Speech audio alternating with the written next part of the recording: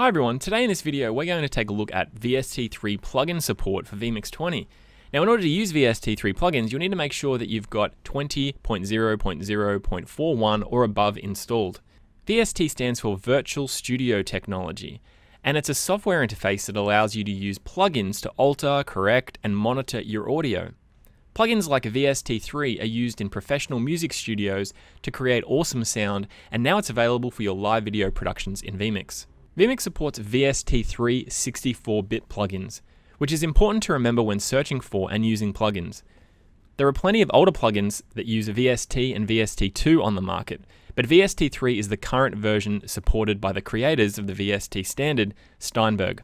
There are plenty of older version plugins available, but for every good one, there are hundreds of old ones that just won't work, they're unreliable, or they're no longer maintained by the creator.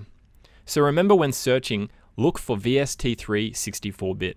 There are plenty of reliable VST3 64-bit plugins available, and many places, like Waves, will offer you a free trial of the plugin before you buy. There are also free VST3 64-bit plugins too, but only download these from reputable sources and follow the 3 rules of live streaming: to test, and test some more. Now if you've downloaded a VST3 plugin from a website, typically it will come with an installer that will put it in the correct location for VST3 files. This folder is Program Files, Common Files, VST3. The files located here will only ever be .vst3 files. So as you can see here in my folder, I've got a number of VST3 files that I can use in vMix. Okay, so now we're in vMix, I'll show you how you can add a plugin to an audio input. So we'll go to the settings, and you'll see a new section here called Plugins. Now if we use the plus and minus symbol here, we can add and subtract plugins from our audio input. Now if I click the plus symbol here and select the driver that's associated with the plugin, so we have one here from Waves, so I'll click that one here. Now if we have multiple Wave plugins, it associates with the same driver. So if we click the drop down menu here, we would see multiple plugins there if we had multiple Wave plugins. So we'll just select this one here, which is a vocal stereo plugin. So that's going to bring up our editor screen, and as you can see, it's currently active in vMix because it's been ticked, and you should be able to hear a change in my audio. So for an example, we're going to set up a really crazy delay on this. So this is an example of how to add effects to your audio now in vMix. So that's super annoying, so we're just going to turn off this. So before we do that, I'll just show you some more features of different plugins. So this plugin itself allows you to save and load presets. So if I set a particular preset here, I would be able to then load it up again really easily and save it. So yeah, we're actually going to close down the editor. If you ever need to bring the editor up again, you just select it and click Show Editor. So this vocal is probably a little bit annoying, so we're just going to turn it off now. Now as you can hear, my audio's gone back to normal.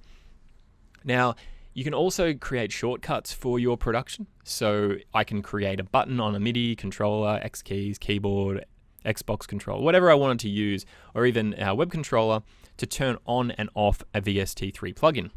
So if you saw one of our shows, when we talked about VST3, I pressed a button and I created a huge delay and a huge echo on the microphone.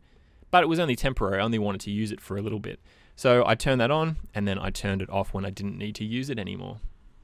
So in order to remove it, I can click it and hit the minus key. So if I want to add another one, for example, I can select it here and click OK, and then it will bring up that editor. And I can add multiple ones as well.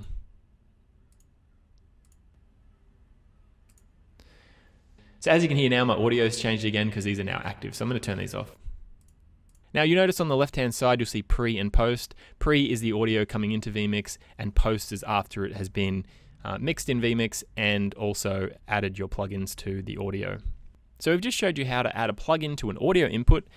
Now you can also add it to your master audio as well. So I can go to my master audio settings and add a plugin here. Now this might be handy if you only want a plugin to be affecting your overall audio. You want your microphones mixed individually, maybe with different plugins there, and then you might have a different plugin again on your master audio. So this might be good for like overall levels or overall volume or something for your production. So that was a really quick overview of how to add VST3 plugins into vMix. Now there are a lot of different plugins to choose from that do a whole range of different things with audio. It's a really good idea to have a look online and have a look at recommendations for different VST3 plugins and what they can do. We have a forum post on our forums that will point you to different third-party plugins in regards to VST3. So I'll link that in the description below, and it will list people's recommendations for different plugins.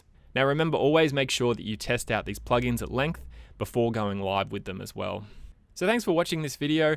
If you do have any questions, please head over to vmix.com and go to our support page and send us through an email. So thanks for watching, and we'll see you on the next video. Click to watch another exciting vMix tutorial.